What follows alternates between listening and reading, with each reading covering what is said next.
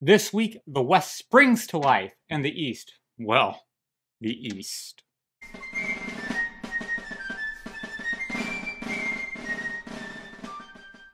First thing this week is Major General Ulysses S. Grant. He's becoming increasingly angry at the illegal cotton trade taking place within the boundaries of his command. And he has one group to blame: the Jews. On the 5th, he tells Major General William T. Sherman, again, Grant and anti-Semitism is a touchy subject, and I'm not going to get into that. No. So the next thing, in consequence of the total disregard and evasion of orders by the Jews, my policy is to exclude them so far as practicable from the department. On the 7th, Confederate cavalryman John Hunt Morgan surrounds and captures 2,000 Union soldiers in Huntsville. And that's not the only engagement on the 7th, as we turn to Prairie Grove, Arkansas. The battle for Arkansas has been raging for some time now, ever since the Battle of Pea Ridge earlier this year. The Union Army of the Frontier, some 10,000 men strong, has been bringing the breakaway state back under federal control. Commander of this force is Major General John Schofield, with the division of command going to 3 divisions, one of Brigadier General James Blunt, the second Colonel Daniel Houston Jr., and the third being Brigadier General Francis J. Herron. Opposing the Army of the Frontier is the Trans-Mississippi Army of around 12,000 men under Major General Thomas C. Hindman.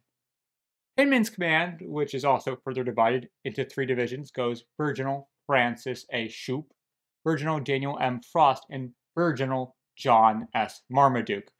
Marmaduke being a commander of a cavalry division. After the Union secured Cane Hill, the Confederacy has been on the back foot. This won't do for the rebels, and therefore Hindman concocts a plan to go on the assault and to overtake the Union and throw them back to Missouri. The problem for General Hindman is that elsewhere in the West is under threat, namely Vicksburg. He was barely able to keep his men in Arkansas after being told to send them to the Mississippi. He has no hope of reinforcements. Do or die with what he has. The Union is also on shaky ground. It's had a shake-up of command. Usually Brigadier General James Toden is in control of the 2nd Division, but he is in St. Louis as a witness to a court-martial, and General Schofield is too sick to lead the army, leaving it to Brigadier General James Blunt of the 1st Division. The Confederates take advantage of this situation. Hindman plans to push back the enemy of Cove Creek Road, giving him breathing room. He wants to move towards Newburgh.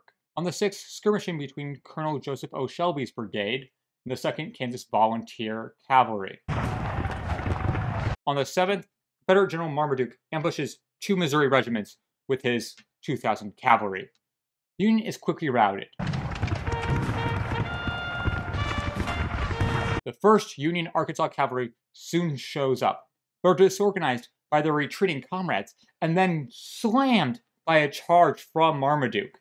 After this early victory, the rebels pursued all the way until near the Illinois River, and Union General Herron's column, the 2nd and 3rd Divisions, made the Confederates freeze and fall back against the superior numbers without even so much of a fight. Marmaduke is just the forward guard. Confederate General Frost has his 6,300 men division right behind, but he's instead moved to a more defensive position, and when over 3,000 men under General Shoup arrive, they assume the high ground at Prairie Grove. This is not what Hindman wanted, but it's too late for him to do anything. Elsewhere, Brigadier General James Blunt of the Union has a third of the Union Army. Before him is Confederate cavalry, most likely a bluff. At least he hopes. He sends forward cavalry and 2 howitzers under Colonel Judson towards the main Confederate body elsewhere. His division marches under the help of cavalry along the long route, using Ridge Road and Vinnie Groove Road. But it's too late, as cannons are heard in the distance. The Confederate line is stretched along Prairie Grove. The line was made up of Shoup and Marmaduke, strong men but weak artillery. General Herron and Colonel Houston of the Union deploy their cannons and begin a bombardment.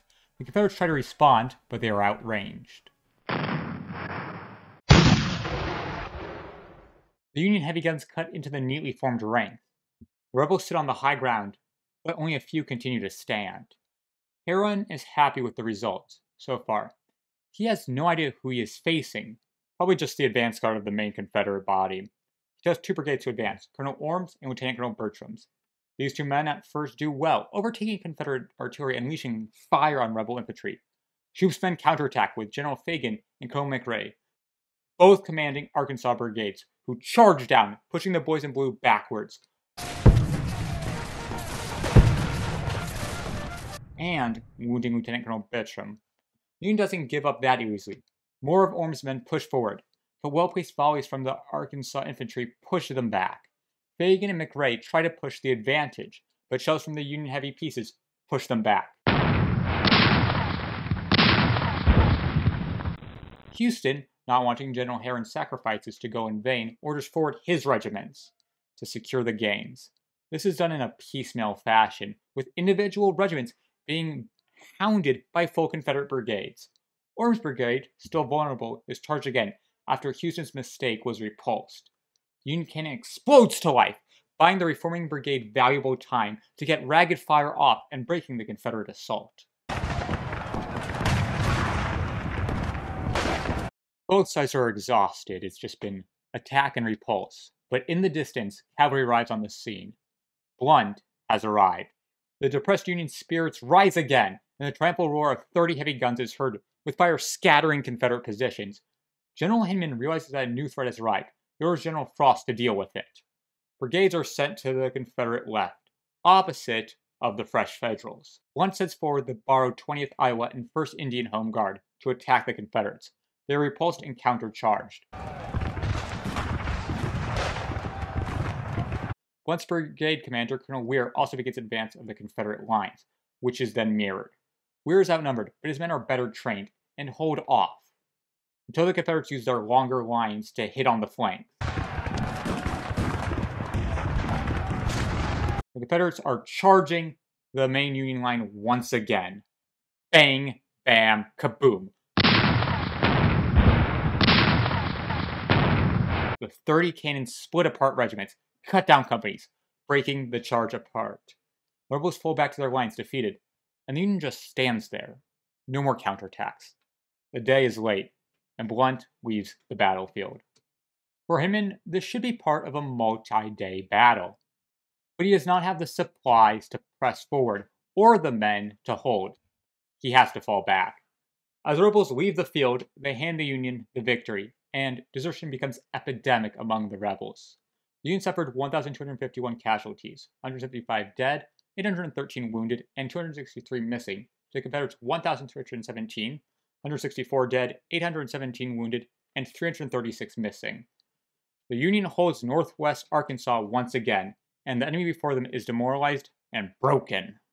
On the 8th, we go back to Major General Grant for something more than words. He issues General Order No. 2.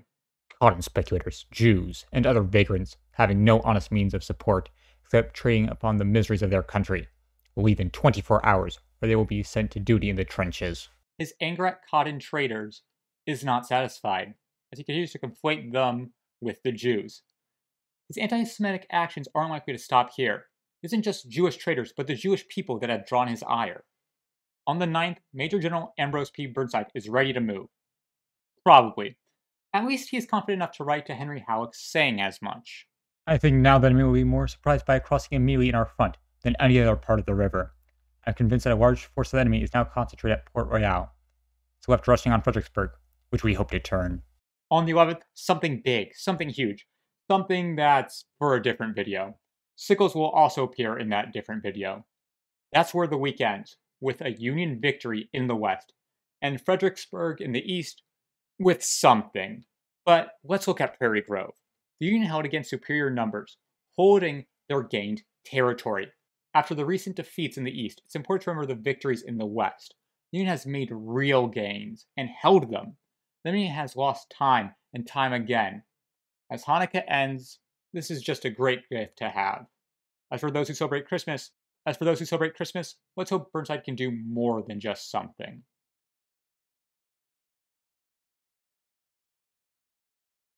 I would like to thank you for watching the video, since I assume you didn't just come to the ending for no reason. If you liked the video, please like it. If you want to tell me how much you like it, please comment. And if you want to see more videos to like, please subscribe and watch as I cover this war week by week. You should be seeing on the screen around now a playlist to check out all of 1862, a recommended video, which should be the second Opium War, I believe, and a button to subscribe if the one down is not enough for you. Thank you, and I'll see you next week.